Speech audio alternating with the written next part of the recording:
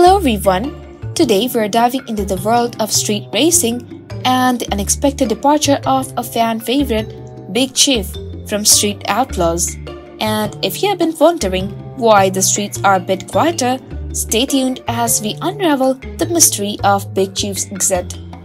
Big Chief, also known as Justin Shearer, has been tearing up the streets and capturing our hearts since Street Outlaws hit the screen in 2013. As the driving force behind the team 405 and a key figure in the OKC street racing scene, Big Chief quickly became a beloved part of the show's fabric. His engaging personality and racing prowess garnered him a massive fan following, making him an icon in the world of street racing. However, in a surprising turn of events, fans noticed that the absence of Big Chief into the show's recent seasons. While Team 405 continued to rev the engines, Big Chief was nowhere to be seen. The mystery deepened as subsequent sessions and spin-offs like No Prep Kings and America's List unfolded without a glimpse of street racing maestro. The question on everyone's mind: what happened to Big Chief? The plot thickened when, despite the initial speculations, neither Big Chief nor the show's team provided an official statement on his sudden departure.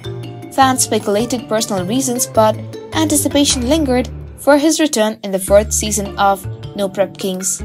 Big Chief even teased his participation on Instagram, showcasing his car preparations, but the show aired without him, leaving fans perplexed. The curtain finally lifted in March 2022 when Big Chief addressed the elephant in the room through a video on his YouTube channel. He revealed that his decision to leave Street Outlaws was rooted in disagreements with the production team. Big Chief expressed a preference for the show to maintain its strict authenticity, focusing on racing. He found it challenging to stand as a race master when he had to uphold rules that didn't align with his vision for the street racing community.